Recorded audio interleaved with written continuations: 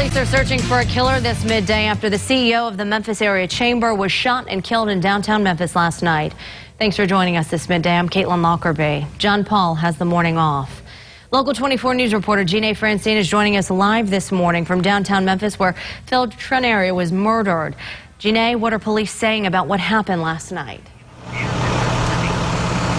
Okay, the Memphis police tell us that a jogger was running right here along the 500 block of South Front when a male pulled up in a white pickup truck and actually shot the jogger. We later found out the man shot was Phil Trenary, who's headed the Memphis Chamber since 2014. Now, Trenary, a longtime Memphian and businessman, was deeply dedicated to Memphis and downtown. We know the Chamber was holding their Move It Memphis for Mile last night, which is a 4-mile race that ends at Laughlin Yard. The race started at 6:30 and Trenary was participating in the race. Now, shortly before 8, Memphis police received the call that a shooting happened right here on South Front, a third of a mile away from the race finish line. It was soon discovered Trenary was the victim. He was taken to Regional 1 Hospital where he died. We just spoke with Memphis Mayor Jim Strickland, who personally knew him. Phil loved Memphis.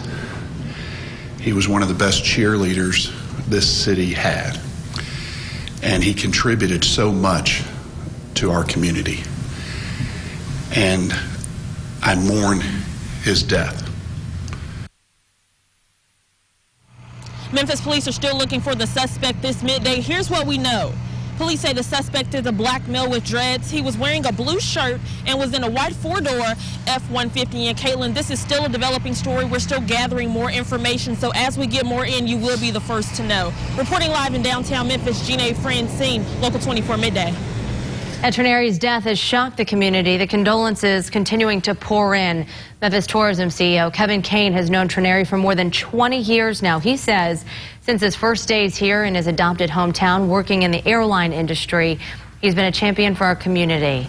This is a devastating loss for our city, and it's hard to imagine a Memphis without Phil in it. Kane goes on to say, we will continue the momentum he and his team in the area at the Memphis Area Chamber have created, working together to grow our local economy. Our hearts and our thoughts are with the Trenary family during this very difficult time. And Phil Trenary's death is being felt across the state as well. Governor Phil Haslam tweeting, our hearts are broken with the news of the loss of Phil Trenary. Phil has been a wonderful friend to Chrissy and me and a great advocate for Memphis. Our hearts go out to his family and his associates and the Memphis community. The Nashville Chamber posted, we extend our deepest condolences to Phil Trenary's family and the Memphis community. Phil was a great partner and a great believer in the future of Memphis and the state. He will be missed by those who worked with him in his community and across Tennessee. Democratic Restoration Movement tweeted last night, Phil Trenary, well-respected CEO of the Memphis Chamber of Commerce in Tennessee, was shot and killed by a gunman. The NRA owns this. Hashtag never again. Hashtag gun control now. Well, just a little bit more about Trenary's background for you this midday. He served as the chamber president since 2014. Before that, he was president of Pinnacle Airlines for 13 years. And while with the company, he grew it from a $75 million business to a $1 billion one.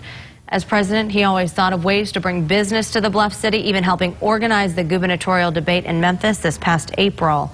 Trenary leaves behind 3 kids as well as a grandchild. He was previously married as well. We'll stay on top of this story on air and online at localmemphis.com.